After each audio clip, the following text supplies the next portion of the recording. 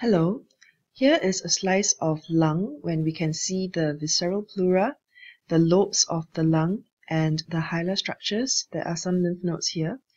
Here is actually an example of a pneumoconiosis, and this is a case of silicosis. A pneumoconiosis is defined as a non-neoplastic lung reaction to the inhalation of particles, which can be organic or inorganic, and also inhalation of chemicals and fumes and vapors. Usually, this is due to occupational exposure.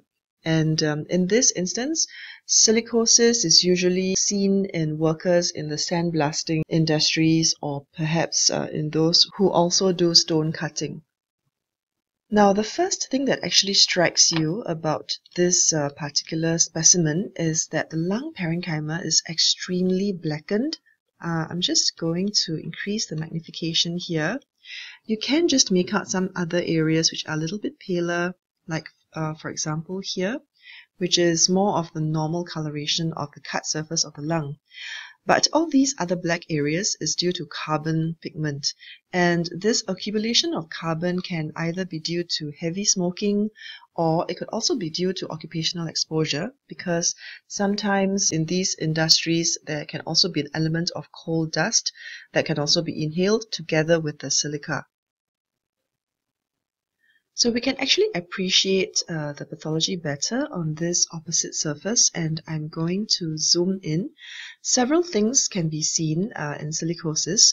First of all, you'll notice that the visceral pleura is extremely thickened, and this is due to pleural fibrosis.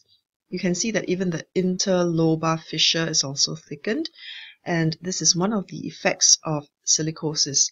Silicosis is a type of fibrosing pneumoconiosis that causes a lot of fibrosis in the lung parenchyma, in the pleura, and also in the regional lymph nodes. So when we look at the lung parenchyma, we can see that there are some of these whitish areas. These actually represent parenchymal fibrosis. This may or may not eventually progress to coalescent areas of fibrosis, and that is known as progressive massive fibrosis. This is when the patients will start to become symptomatic and to experience respiratory compromise. Here is an example of very, very severe parenchymal fibrosis, and this picture is taken from Robbins and Cochran's pathologic basis of disease, and you can see that this is the right lung, and the entire upper lobe is severely scarred and contracted. And you see this kind of whitish appearance. This is due to very, very severe fibrosis. There are also some incidental emphysematous changes here, as we can see these subpleural bullae or blebs.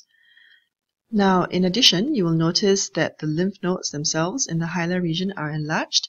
In this instance, I don't really see any obvious fibrosis within the lymph nodes, at least not grossly. But the silica particles can also find their way into the lymphatics and give rise to areas of nodular fibrosis within the lymph nodes.